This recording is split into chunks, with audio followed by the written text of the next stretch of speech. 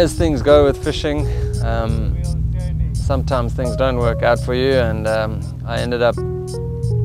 tying a hell of a lot of traces yesterday, and I was like pretty much at the end of my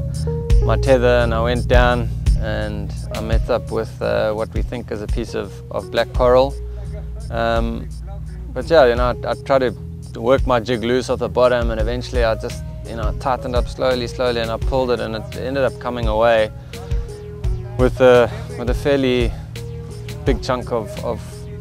yeah, as I say, what we think was black coral. I mean, it's not something that you really like or enjoy. You know, you want to preserve and protect all of these things, but you know, it happens.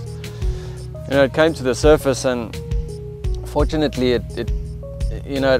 along with it came a type of mussel that had actually grown onto the coral, and it was, I mean, it was hell of a interesting, because a guy like Barry,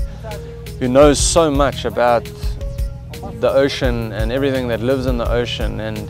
you know, just to watch him get his paws on this thing and have a look at it and inspect it, and he was, you know, when it came up, it was open, and he had a look inside, and it was definitely a type of mussel, but then eventually he touched it and it closed up. And the cool thing is there's a lot of special moments on this trip where we've had species that we're not quite sure what they are. You know, it's pictures of the entire fish or the little mussel in this case.